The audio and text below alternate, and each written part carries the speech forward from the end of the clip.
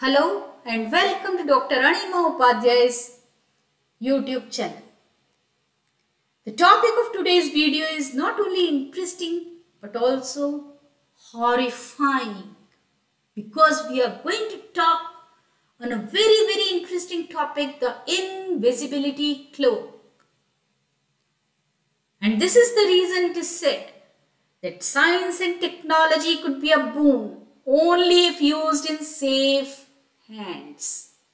Just imagine that without your knowledge and your permission, someone is there with you in your living spaces and you can't see him. Yes, science has made this a reality, and metamaterials takes the credit of making the invisibility cloak. So in this video, we will learn about the metamaterials, the future of science, which is spooky too. So if you have not subscribed to my channel so far, please do it. And also share this video among all your friends and colleagues, because in future we will be talking more about such interesting topics. So let's begin with today's topic, the invisibility. The materials that can make you invisible are metamaterials, and they were invented by V.G. Vesilago as theoretical model, now known as metamaterials. In the Institute of Physics and Technology in the year 1967 in Moscow. It's really spooky to think that they are also present in your room, unseen. But before starting to learn about the invisibility, first let us begin with the visibility. Why the things are visible to us? What makes the things visible to us? So what is visibility? The ability to see or being seen is called visibility. Why the objects are visible? When the light from a source, such as sun or a bulb or torch, when falls on an object, it gets reflected in all directions, and the reflected light from the object reaches our eyes, thus making the objects visible to us. As you can see in the figure, the light from the bulb is falling on the book and it is getting reflected, and this reflected light reaches our eyes and we can see the book. So what is required to see an object? It is the source of light which is required to see an object. What happens when the light falls on an object? When the light falls on an object, it is either reflected, refracted or absorbed, depending on the nature of the object, being polished, transparent or dark. What properties of light makes the objects visible to us? Reflection and scattering of light helps us to see the object clearly. So, reflection phenomenon is very important to see the object. Now comes the question that what causes invisibility? So, we have learned that reflection makes the object visible when the light falls on the object and it is reflected. But if instead of reflection, the light bends around the object and changes its path, then the object will not be visible to us. And this bending of light around an object without casting any shadow or reflecting the light from its surface makes the object invisible, as you can see in the image. The light is coming from the source, but instead of getting reflected from the object, it is turning around the object and going through. only such materials that can produce invisibility? Yes. The artificially made materials called metamaterials are capable to produce invisibility. How do metamaterials makes the objects invisible? Metamaterials makes the objects appear invisible by bending the light around those objects through refraction instead of reflecting back the light from those objects, as you can see in the figure above. Explain the optical capabilities of metamaterials. The engineered nanoscale materials called metamaterials are capable for extreme control over optical fields, as they can control the way in which the light interacts with them. The light reflected by an object made up of metamaterial is refracted in the wrong way, called negative refraction, thus rendering the objects invisible. What are metamaterials? Now we must learn, because we are talking about the metamaterials which can make the things invisible. So what are metamaterials? This question comes to our mind. So the metamaterials is a Greek word where meta means beyond and materials, we all know it stands for matter. Hence the materials that are structured artificially on the sub-wavelength scale, that is below the wavelength of light, are able to control and mold the flow of electromagnetic or any type of physical waves, are called metamaterials. They provide with spatial, optical and acoustic properties. Now what are the properties of metamaterials? They are invisibility, acoustic control capability, negative electrical permittivity and magnetic permeability. What are the uses of metamaterials? They are used in optical filters, medical devices, remote aerospace applications, as sensor for detection and infrastructure monitoring, smart solar power management, in lasers, in crowd control, radomes, high frequency battlefield communication, lenses for high gain antennas, ultrasonic sensors, in shielding structures from earthquakes, and so many important uses of metamaterials are there. What are radomes? They are weatherproof enclosures, transparent to radio waves, that protects a radar antenna. What are super lenses? Lenses that allow imaging below the diffraction limit, that is the minimum resolution, and can be achieved by conventional lenses having a numerical aperture capital NA with illumination wavelength lambda, where D is equal to lambda by 2 NA are called super lenses. When integrated with optical recording media, they can be used to achieve optical data density higher than limited by diffraction. What areas of research will be benefited by the knowledge of metamaterials? The fields such as electrical engineering, electromagnetics, classical optics, solid state physics, microwave and antenna engineering, optoelectronics, nanophotonic and photonics, material sciences, nanoscience and semiconducting engineering, all will be benefited. Are metamaterials natural or artificial? Metamaterials are artificially occurring materials. However, materials such as opal and vanadium oxide do exhibit unusual properties when they interact with electromagnetic radiation and are called as natural metamaterials. Why interest in metamaterials gaining momentum?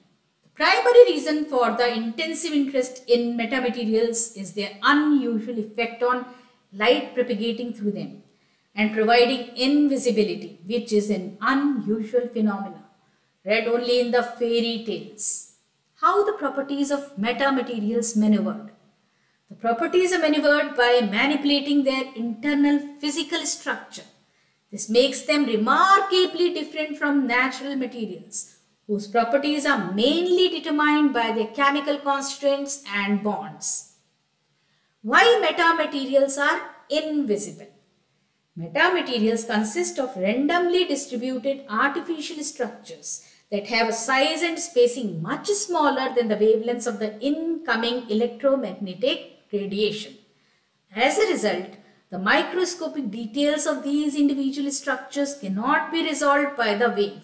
Therefore, it becomes difficult to view the fine features of metamaterials that operate at optical wavelengths with visible light, thus rendering them invisible. Shorter wavelength radiations such as X-rays needed to image and scan them. So we are talking that metamaterials don't allow reflection, but they refract the light. So what is refraction? Illustrate with example. The bending of a wave when it passes from one medium to another is called refraction. And examples are pool of water which appears to be less deep than its actual depth. It is because of refraction. A pencil or any object when half immersed in water looks bent, as you can see in the figure A. And figure B explains you refraction of light, where the incident ray IR, when it is passing from one medium to another, is changing its path from the original, shown by the ray RR, the refracted ray. What is refractive index? Refractive index is a measure of the bending of a ray of light when passing from one medium into another. For example, from air into water, or from one layer of glass into another layer of glass. What is normal ray refraction? The normal ray refraction is an imaginary line drawn perpendicular to the surface, as you can see in the figure C. The normal is used to measure the angle of incident ray and the refracted ray. The angle of incidence I and angle of refraction R is the angle between the normal and the incoming light ray, or the angle of refraction between the normal and the outgoing light ray. What is negative refractive index and what is its effect on visibility? The negative refractive index causes optical illusion but not invisibility. Here, in negative refraction, the light is bent in the direction opposite from the normal refraction, as you can see in the figure C. When the light passes from a positive index medium to a negative index medium, the light is refracted on the same side of the normal as the incident light. In other words, light is bent negatively at the interface between the two media. Thus, the negative refraction takes place. Here in the figure it is explained, the red color incident ray is coming from one medium and going into the another medium, but the negative refraction is shown by the blue ray, which is taking the same path, same direction as the incident ray direction.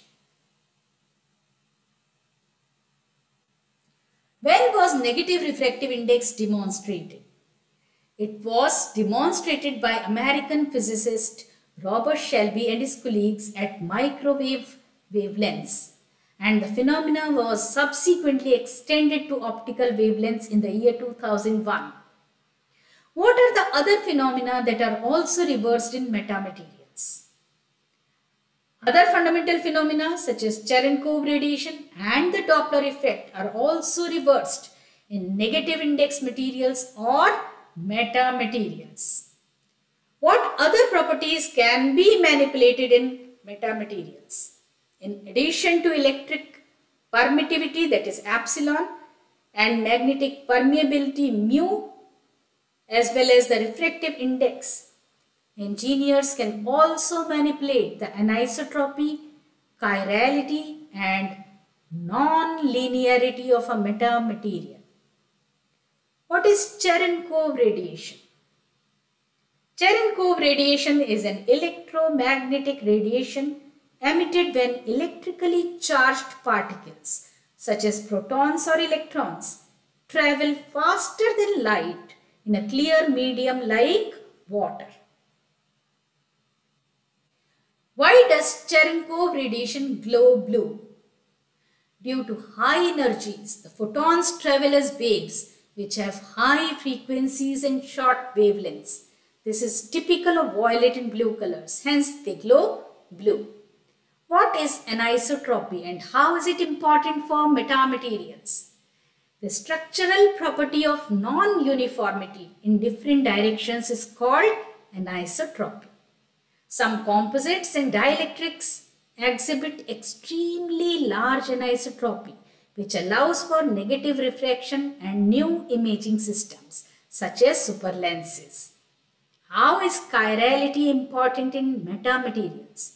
The chiral metamaterials cannot be superimposed onto their mirror image. Metamaterials have an effective chirality parameter K, that is non-zero. A sufficiently large K can lead to a negative refractive index for one direction of circularly polarized light, even when epsilon and mu are not simultaneously negative. Non-linear metamaterials have properties that depend on the intensity of the incoming wave. Such metamaterials can lead to novel tunable materials or produce unusual conditions, such as doubling the frequency of the incoming wave. What is transformation optics? The transformation optics is the capability of bending light or electromagnetic waves and energy in any preferred or desired fashion for a desired application. What is the best example of transformation optics? The invisibility cloak is the best example of transformation optics. Light smoothly wraps around the cloak without introducing any scattering of light, thus creating a virtual empty space inside the cloak where an object becomes invisible. How does transformation optics works? In transformation optics, the metamaterials with varying values of permittivity, that is epsilon, and permeability, that is mu, is constructed so that light takes a specific desired path. This unprecedented material properties provided by metamaterials allows for novel control of the propagation of light, leading to the rapid growth of a new field known as transformation optics. Give more applications of transformation optics technique. Besides invisible cloak, the technique is also used to make intricate optical illusion devices, advanced lensing systems and field manipulators. Which fields uses concepts of metamaterials and transformation optics? Concepts of metamaterials and transformation optics have been applied not only to the manipulation of electromagnetic waves, but also to acoustics, mechanical, thermal, and quantum mechanical systems. Such applications have included the creation of a negative effective mass density and negative effective modulus in acoustic hyperlens with resolution greater than the diffraction limit of sound waves, and in invisibility cloak for thermal flows. Are metamaterials composite materials? Yes. Metamaterials are rationally designed composites made of tailored building blocks that are composed of one or more constituent bulk materials at sub-wavelength scale. What is meant by sub-wavelength scale? The optical components having dimensions less than the wavelength of light are considered as a sub-wavelength scale. When and by whom the invisible cloak experiment demonstrated? It was first demonstrated by David Schurig and colleagues in the year 2006 at microwave frequencies, where invisible cloak finds applications in day-to-day life. In military, they can be used in spying on enemies to extract the information directly from the source without the source being knowing about it.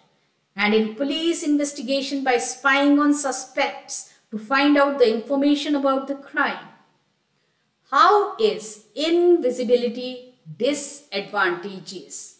The wearer of the cloak won't be seen but also won't be able to see anything as per today's knowledge. It could also be disadvantageous if used for doing bad deeds or is used by wrong people. What is the limitation of invisibility cloak? Till date, it is made only for a single frequency of light, in the microwave or in the visible range.